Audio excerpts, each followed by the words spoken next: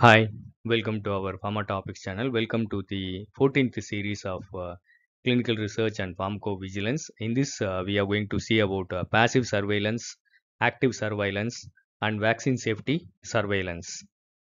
Passive surveillance. Passive surveillance is one of the primary methods used in pharmacovigilance to monitor and collect information about the ADRs and other safety related issues associated with the pharmaceutical products. It involves the voluntary reporting of suspected adverse events by healthcare professionals, patients, caregivers, and sometimes pharmaceutical companies. Voluntary reporting. In a passive surveillance system, the individuals, the primary healthcare professionals, are encouraged to report any ADRs they suspect may be related to the medication. These adverse events could include unexpected side effects, allergic reactions, medication errors, and any other unintended and harmful effects. Healthcare professionals' role. Healthcare professionals, including the doctors, nurses, pharmacists, and dentists, play a critical role in identifying and reporting the adverse events. They have a direct interaction with the patients and are more likely to observe and recognize unusual or unexpected reactions to the medications. Patient involvement. Passive surveillance also encourages the patients, caregivers, and consumers to report the adverse events that they experience or observe. Patients can provide valuable insights into their own health experiences, helping to identify rare or unexpected reactions. Pharmaceutical industry reporting. In some cases, the pharmaceutical companies are required to report the AEs they become aware of through their market internal safety monitoring process. Reporting forms and systems. Many countries and regions provide the reporting forms or online platforms for submitting adverse event reports. These forms typically ask for information about the patient, the suspected medication, the adverse event, and any other relevant medical history. Strengths of passive surveillance. Widespread reach. Passive surveillance allows for a broader scope of data collection as it involves voluntary reporting from a diverse range of sources. Early signal detection. While passive surveillance may not capture all the adverse events, it can identify the potential safety signals that warrant further investigation. Low resource intensity. Passive surveillance does not require intensive resources for data collection, making it cost-effective approach.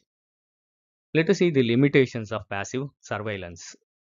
Underreporting. One of the main challenges of passive surveillance is underreporting, as many adverse events may go unreported due to the factors like lack of awareness, uncertainty about the causality, or the time constraints. Lack of denominator data. Passive surveillance systems often lack the accurate data on the total number of people exposed to a particular medication, making it difficult to calculate the true frequency of the adverse events. Then causality assessment. Passive surveillance reports may not always provide the sufficient information to definitely establish a causal relationship between the medication and the reported adverse event. Let us see what is active surveillance. Active surveillance is a proactive method used in pharmacovigilance to systematically monitor and collect information about the ADRs and other safety related issues associated with the pharmaceutical products. Unlike passive surveillance, which relies on voluntary reporting, active surveillance involves actively seeking out and collecting data from specific sources or through specific methods. First is systematic data collection. Active surveillance involves the systematic collection of data from predetermined sources or through targeted methods.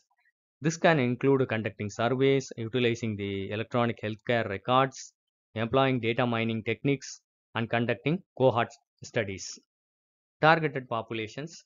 Active surveillance often focuses on specific populations, patient groups, or geographic areas of interest. For example, it can be used to monitor the safety of a newly approved medication in real-world setting or to track the safety of medications in a vulnerable patient population. Electronic health records. Health databases, electronic health records, and claims databases can be valuable sources of data for active surveillance. These records provide a wealth of information about the patient demographics, medical history, prescribed medications, and reported adverse events. Data mining and signal detection. Active surveillance may involve sophisticated data mining techniques to identify the potential safety signals from larger databases. This process involves analyzing patterns and trends to detect unusual or unexpected associations between the medications and the adverse events. Cohort studies. In cohort studies, a specific group of patients who have been exposed to a particular medication is followed over a time to monitor their health outcomes. This approach allows the researchers to assess the incidence of adverse events and compare it to a control group that has not been exposed to the medication. Pharmacoepidemiology studies. Pharmacoepidemiology studies examine the relationship between the drug use and the health outcomes in large populations. These studies aim to identify and quantify risk associated with the medications and provide valuable insights into the drug safety. Strengths of active surveillance. One is targeted information. Active surveillance allows the researchers to focus on specific populations, medications, or outcomes of interest. More comprehensive data than the passive surveillance. Active surveillance methods can often provide more comprehensive and accurate data compared to the passive reporting, as they involve systematic data collection. The timely detection of signals. Active surveillance methods can facilitate the early detection of potential safety concerns by actively analyzing the data for patterns and trends. Limitations of active surveillance. Resource intensity. Active surveillance methods can be resource intensive, requiring data collection, analysis, and interpretation. Selection bias. Cohort studies and other active surveillance approaches can sometimes be subject to selection bias, as the population being studied may not be representative of the general population. Then limited to available data. Active surveillance methods rely on the availability of relevant data sources, which may not always capture all the relevant information. In pharmacovigilance, active surveillance complements passive surveillance by providing a more proactive and targeted approach to monitoring drug safety. Both approaches are essential for detecting and managing the potential safety issues associated with the medications. Let us see what is vaccine safety surveillance. Vaccine safety surveillance is a systematic process of monitoring and assessing the safety of vaccines once they are introduced into the population.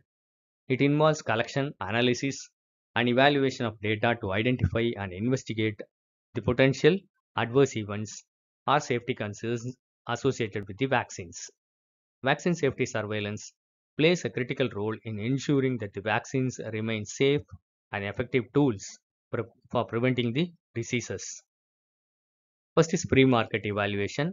Before a vaccine is approved for use, it undergoes a rigorous pre-market testing through clinical trials to assess its safety and efficacy. This phase involves testing the vaccine in controlled settings to identify the potential ADRs and establish safety profiles. Then post-market surveillance. Once the vaccine is licensed and begins to be administered to the general population, the ongoing monitoring for AEs continues through post-marketing surveillance. Then passive surveillance, similar to pharmacovigilance.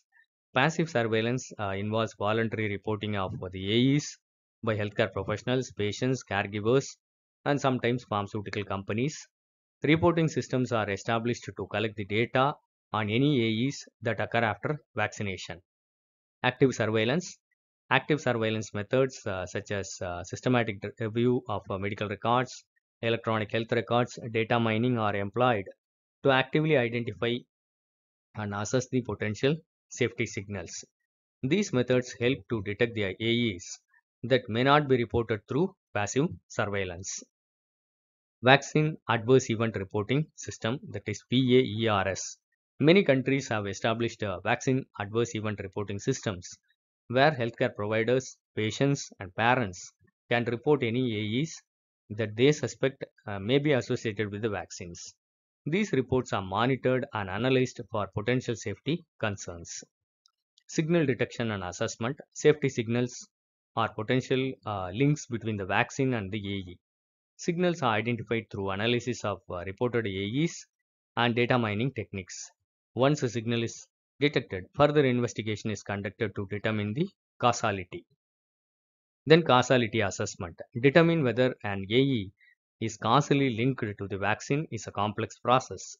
Causality assessment involves evaluating factors such as timing of the event after vaccination, the biological plausibility of the association, and whether similar events occur in the unvaccinated individuals. Risk communication. Effective communication is a crucial component of vaccine safety surveillance. Health authorities communicate with the healthcare professionals and the public to provide information about the known risks, address the concerns, and ensure informed decision making. Global collaboration. Vaccine safety surveillance often involves international collaboration through organizations like World Health Organization and other various regulatory agencies. Information is shared across the countries to identify global trends and address emerging safety concerns. Continuous monitoring and feedback. Vaccine safety surveillance is an ongoing process.